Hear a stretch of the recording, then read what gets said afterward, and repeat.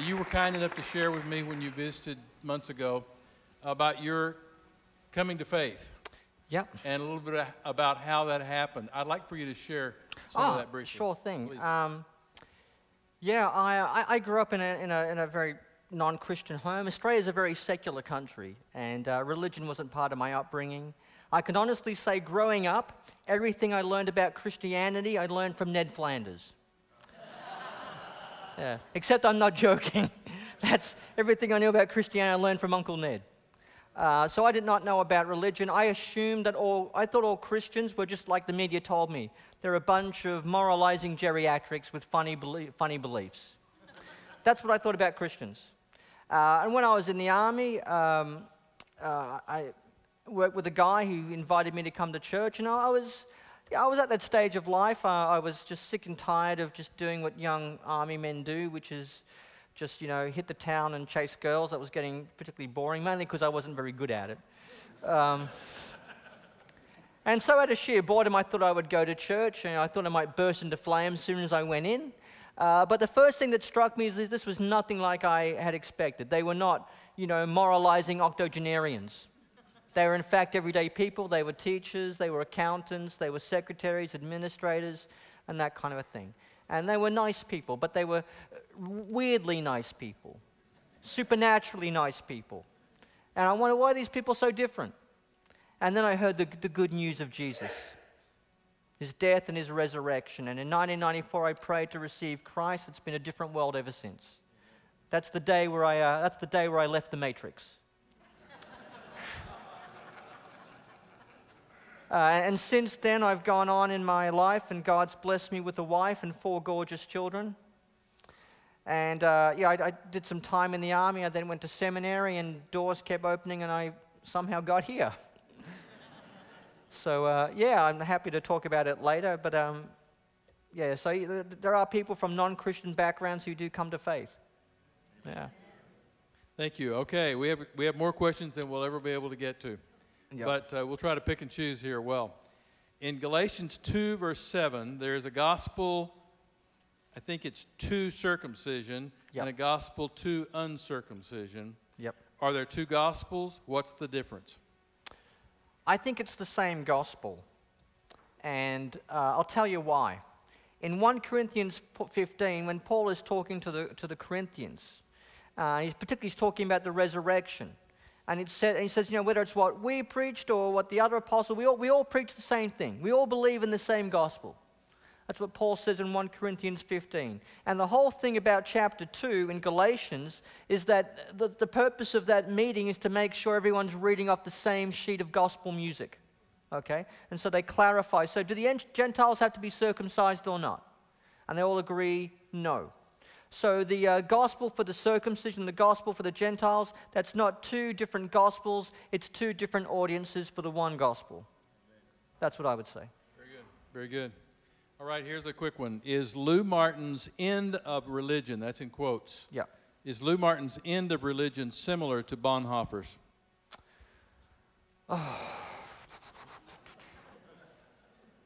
I am not an expert on the theology of Bonhoeffer, so I honestly couldn't say.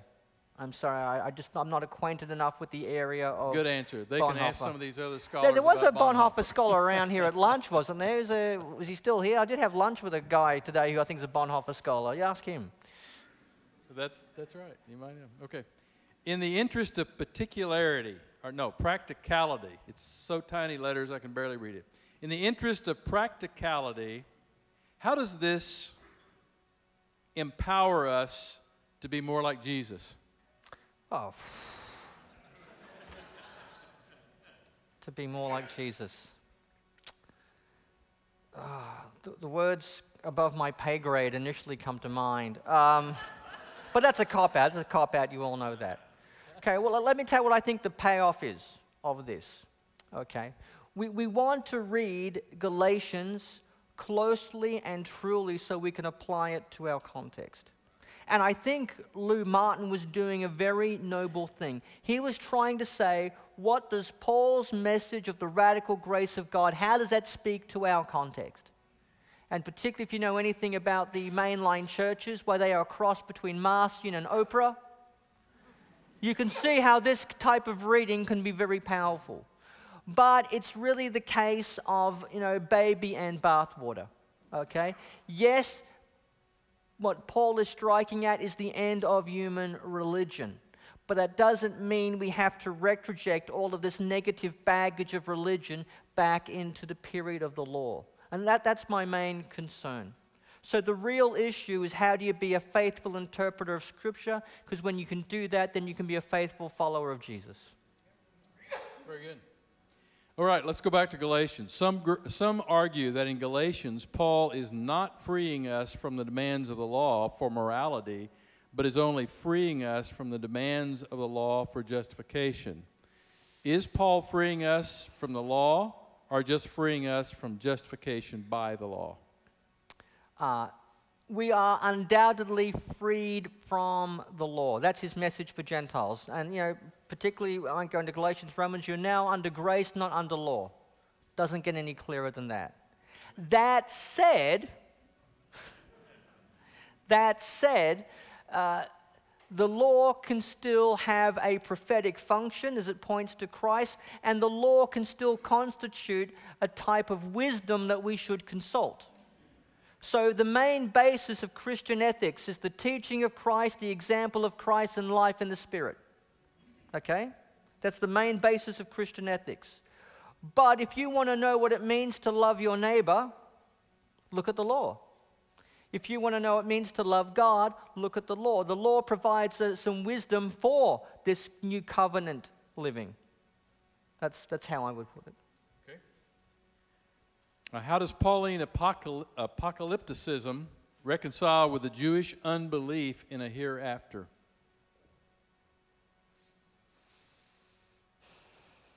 Well, it depends. Not all Jews disbelieved in a hereafter. Some did. I'm sure if you go in certain modern Jewish communities, you may not find much of a belief in the afterlife, but the fact is Paul believes in it, and other people, for whatever reason, don't. Yeah. We will all find out if Paul is right one day. And if you don't believe in it and you see a guy sitting on a big white throne, you know you're wrong. All right, here's a little shift gears. Please elucidate upon Pentecostalism's role as part of the apocalyptic imagination. Okay, I think this is talking more about Douglas Campbell. Douglas Campbell is a great scholar. He's a New Zealander. I think he's a very dynamic and creative thinker. I learn a lot from him. I find myself very rarely agreeing with him, but always challenged by him. Always challenged by him. And Doug is very eclectic. He's got influences ranging from Lou Martin, J.C. Becker, and T.F. Torrance, the Torrances more generally.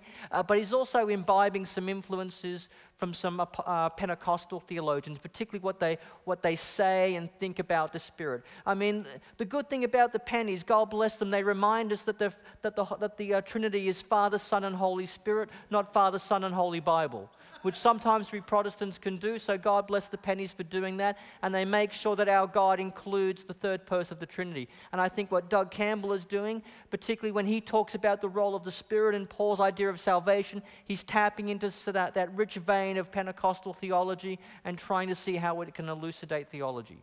So if that's what the question is getting at, that's where I think where Doug is getting it from. Very good.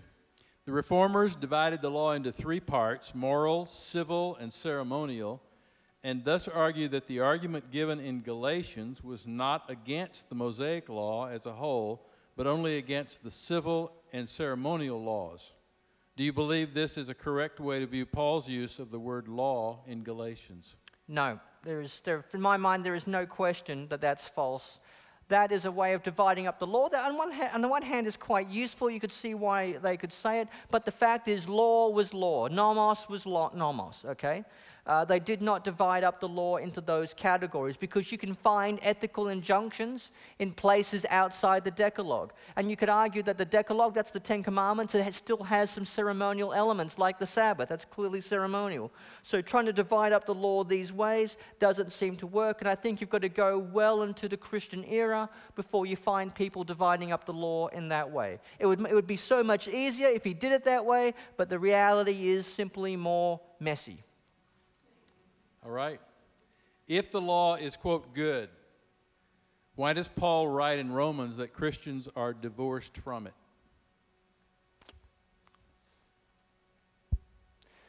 There is a sense in which, as I said earlier, the law is bound up with sin and death. And the law is kind of like forcibly conscripted into this negative function. And Paul's marriage then is to say we are separated from the law and we're bonded to Christ. Not because the law is intrinsically a bad thing, but it's not the mechanism through which God's grace is going to be revealed. It's revealed through the Messiah. And what Paul is dealing with in Romans 7 more broadly is an issue, because people could be reading Romans and saying, look, Paul, if the law is not what we do for salvation, if the law is not what marks out and defines the people of God, then what was the jolly purpose of giving the law at all? That's what he's dealing with in Romans 7. He's providing an apology for the law. So he describes what the law's true place is in salvation history. And he uses the marriage metaphor to say, yes, the law was for a temporary period, but we are separated from it, but we can bear fruit to righteousness in a completely different way. Okay? There is a basis for right living. There is a basis for doing and obeying God, but it doesn't come from the law. Because the question was, and people posed this question to Paul, it's, Paul, how do you get, pork sandwich eating, idol worshipping, bisexual Gentiles and turn them into holy, faithful people? And Paul says, well, the law doesn't do that. We've seen it. It doesn't do us for our own people. Our own people have the law, and look what we're like. We can be a bunch of schmucks at times. I'm trying to speak a bit of Yiddish here. And Paul says the purpose of my ministry is to consecrate a sanctifier people to worship him. And it is through Christ that is happening. I am taking these pork sandwich, idol-worshipping, bisexual Gentiles in Rome, in Greece, in Thessalonica, and I am bringing them to faith, the obedience of faith in the Messiah, and they are praising Israel's God. Surely you can't object to that. I think that's what Paul is arguing for in in Romans. If you don't believe me, go read my commentary. It just came out, only $29.95. Makes the perfect Christmas gift. I'm not sure we have that one, but you'll have to look at the list to see. All right, quickly, how do you reconcile what Christ said about the law in the Gospels? Quote, I have not come to abolish the law, but to fulfill it. Yeah. The answer to this question is so incredibly simple. I'm going to get Craig Evans to answer it for me.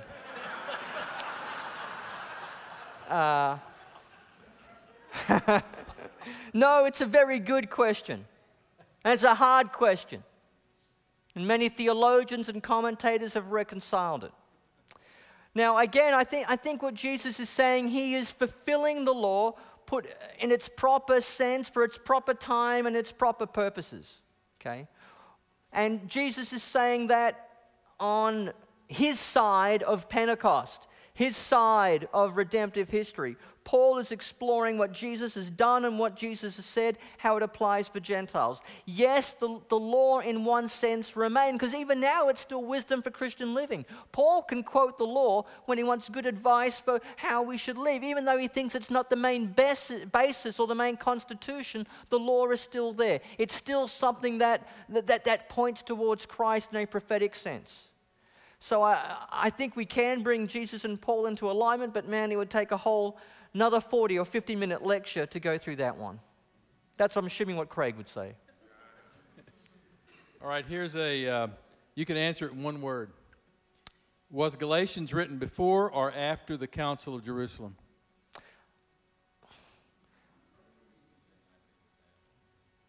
I think it's, I've shifted in my thinking on this depending on what I've had for breakfast. I tend to think it was probably written after, and Galatians 2, 1-10 is describing what you find in Acts 15. But again, if I have bran for breakfast tomorrow morning, I'll probably change my mind on that again. Okay, okay. Another quick answer, yes or no. Did Paul serve in the Sanhedrin after his conversion? I don't believe so. Not to my mind. You can't answer this one that well. I mean, that quickly. Could you please comment on the other two New Testament analogies regarding the law, namely, number 1, obsolescence, Hebrews 8, and number 2, death of a spouse, Romans 7. Okay, I've already talked a bit about the death of a spouse thing. Let me talk about the obsolescence. I tend to use a metaphor for this. You know, who here remembers LPs?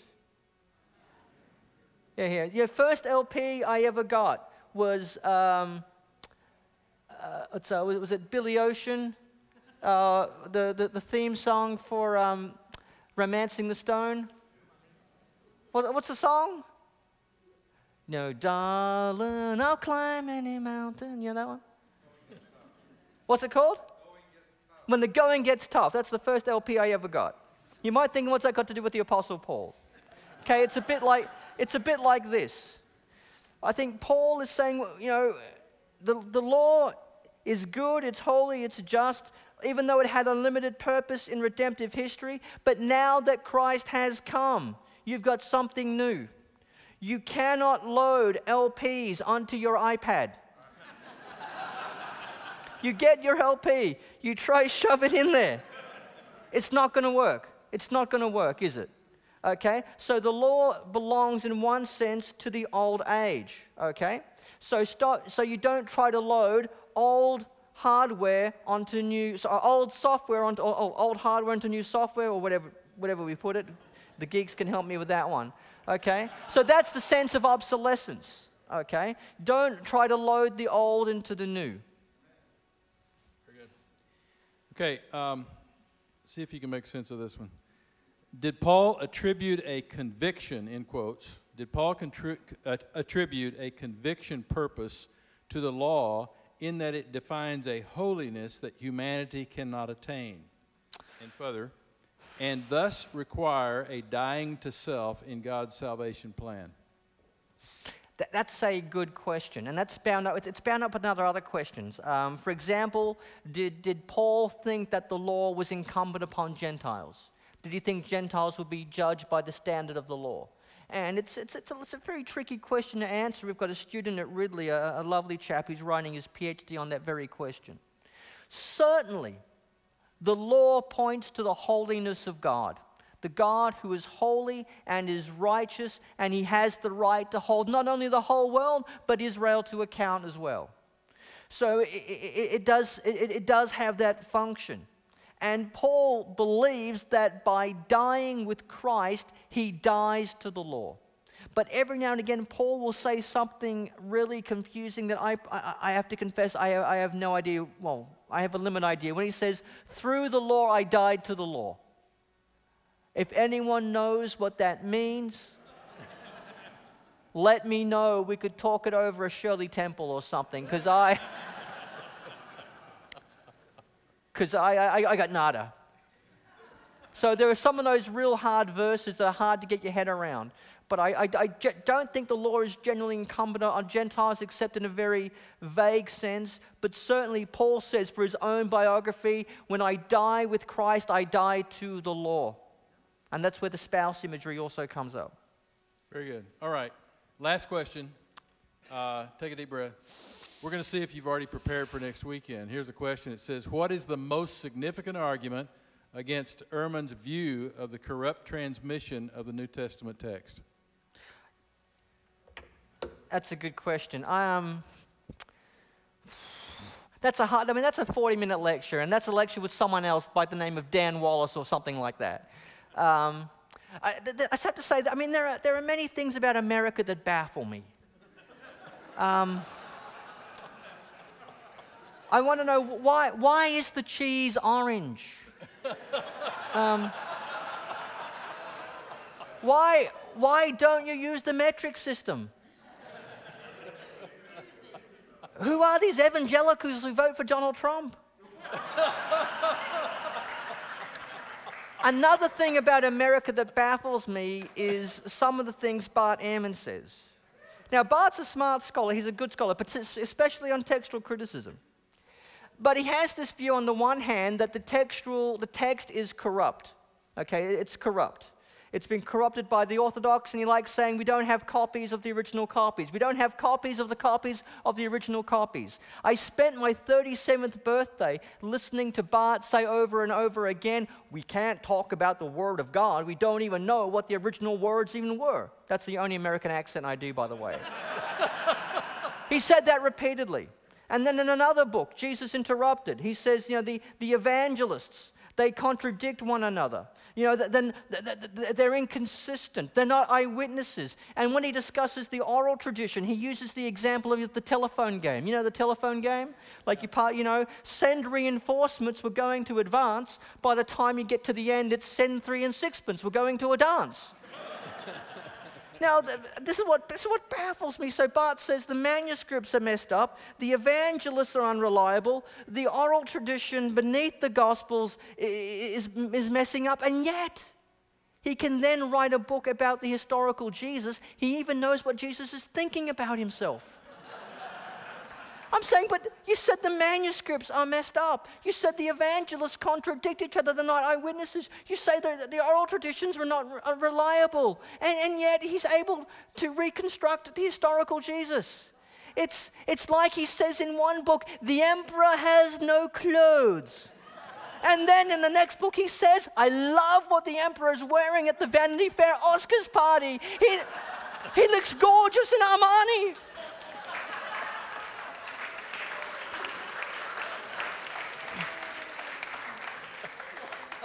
I don't necessarily want to see myself debate Bart Ehrman. I want to see Bart Ehrman debate himself. I want to see the Bart Ehrman of the corruption of the New Testament and Jesus Interrupted debate the Bart Ehrman that wrote about Jesus, the apocalyptic seer. And I would like to see that debate, because I just don't think it can actually really hold. So that's the thing that's most baffling to me about Bart. That cheese, metric system, and Donald Trump. I've got others, but I'm going to stop there. Would you thank Mike, please?